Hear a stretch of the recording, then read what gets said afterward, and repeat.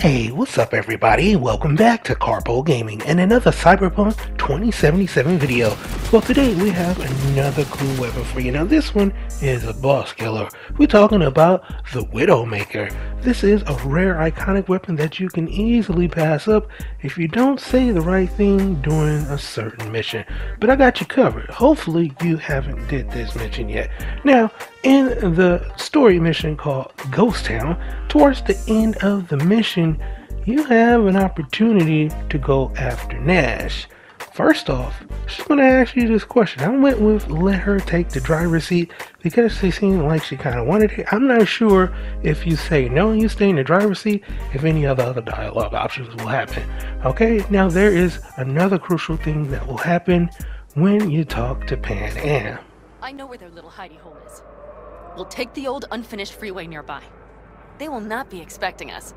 I'm sure of it. Okay, here's the dialogue option. Nash Hunt wasn't part of the deal. Let's do the street deal first. You want to raid the base? Are you out of your mind? And okay, so where's this hideout? So a couple of those I'm sure will lead you off into a whole other direction. I'm not sure where that exactly will lead you. So I would say let's go after the base. Because if you go after this dude, this rifle that he leaves behind is a beast. It is a boss killer. Now it's going to lead you up into this cave right here. Now inside of this cave, you're going to be facing off against waves and waves of enemy. Now after you take out all of these waves of enemy, you'll have an opportunity to pick up some of the loot. One of those loot drops is Nash's rifle. Now I almost passed this up. Tell you the truth, I was kind of lucky I even picked those dialogue options.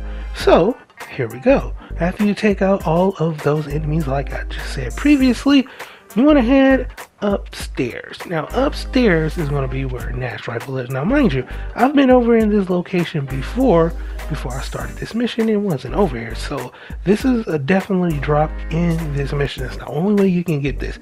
This is a tech precision rifle, the Widowmaker, a rare iconic drop that you get right here in Cyberpunk 2077. So let's have a look at this iconic weapon and why I believe it is a boss killer.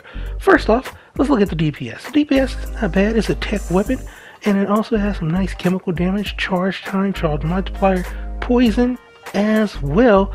And this is Nash's rifle. Now this is a special weapon.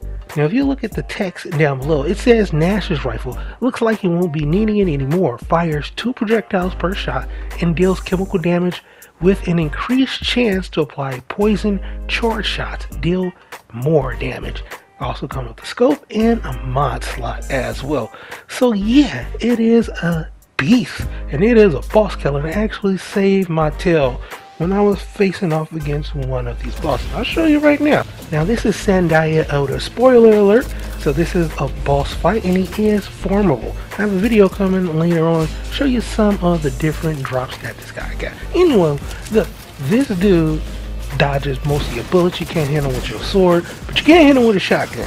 And you can use this weapon as a shotgun and it also has that lingering damage. So when he disappears, you can easily track him down.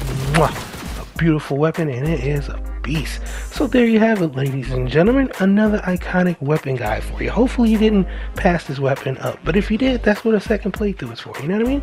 But for right now, that's pretty much gonna do it for the video. Hope you truly enjoyed this. Once again, if you are new to this channel, hello and welcome. Don't forget to subscribe right here at Karpo Gaming. I do upload a wide variety of videos ranging from updates, tips, tricks, glitches, guides, news videos, and a whole lot more. So hopefully you enjoyed this Cyberpunk 2077 video. Link down below one more day for the Demon Soul giveaway. And as always, I'll be seeing y'all in the next one. Later.